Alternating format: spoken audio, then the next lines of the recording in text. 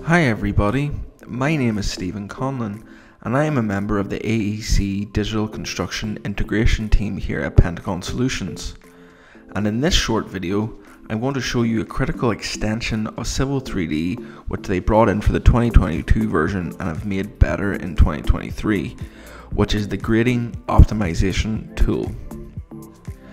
Grading a site can be very tedious and monotonous work. Constraints due to time will only allow for one or two options that works for the site, and if there is new site constraints added, it would have to be regraded.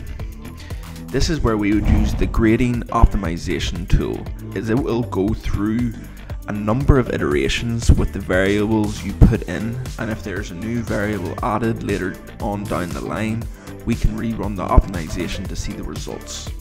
This will allow high fidelity data to be produced to use throughout the BIM process of any project. Grading optimization helps design complex grading plans. You can interactively model different grading requirements with the help of grading objects, using grading objects to create drain patterns and to set slope, offset and elevation constraints. Grading optimization then translates grading objects into mathematical constraints and objectives. With the help of mathematical optimization algorithms, the best possible solution for the given model is calculated.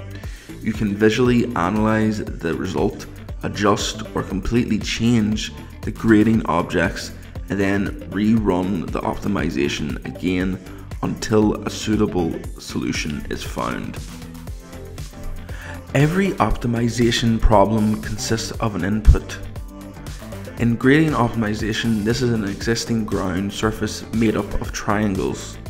The optimization solver will change the surface and after completion return a new surface. However, we do not want a random surface.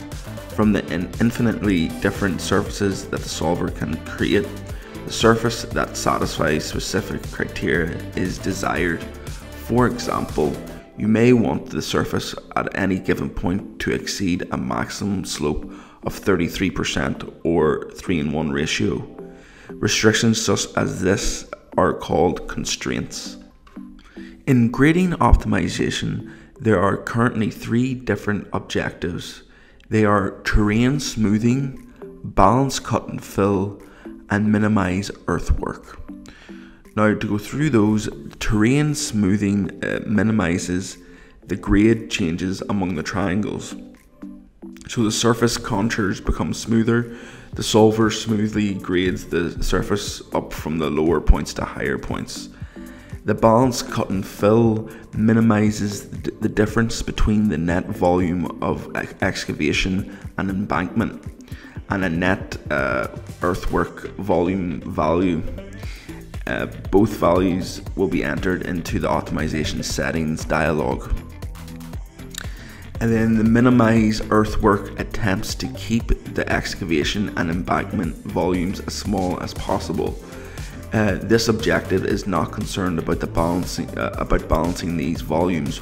Rather, it tries to keep the final surface as close as possible to the original surface. When running the grading optimization tool, you may have to run it a few times, as when the optimization tool is solving the grading problem, it may require changing of constraints or settings to allow a feasible option to be created.